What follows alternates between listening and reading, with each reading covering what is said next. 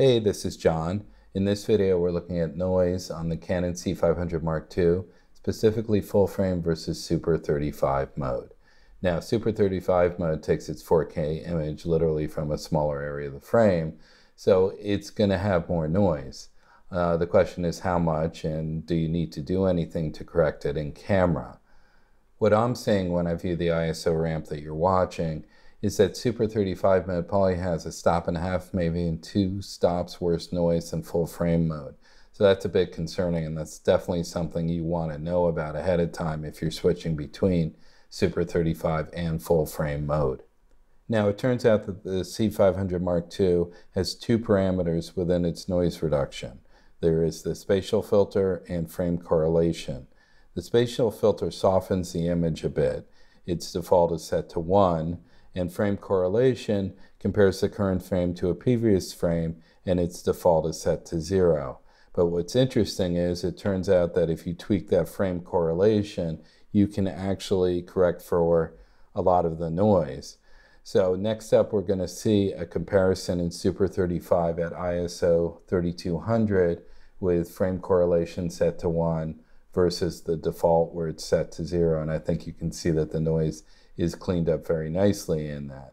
And then to give a further sense of comparison, the next trio of clips are going to compare full frame versus Super 35 set to default noise reduction and Super 35 with that frame correlation set to 1.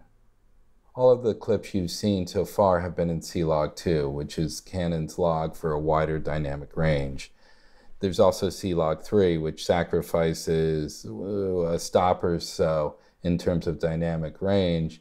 On older cameras, C-Log 3 tended to be less noisy, but what the test you're currently looking at, sort of comparing C-Log 2 versus C-Log 3, I found that on the C500 Mark II, they're probably about the same, and then it's borderline. C-Log 2 actually may be a little cleaner overall than C-Log 3.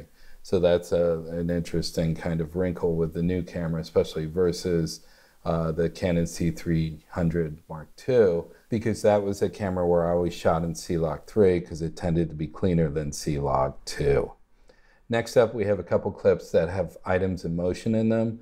The drawback of the frame correlation setting is since it is comparing the current image to a previous image in terms of noise reduction, there is a chance of ghosting. I've done 2 quick tests here and I can't see any ghosting, but I think one would probably need to test on a wider variety of subjects just to feel confident that that won't arise. Next up, I have a pan the outside of my studio, and again, I don't see any ghosting, but I would encourage you to do your own tests on ISO, frame correlation, to determine what will work best for your shooting style.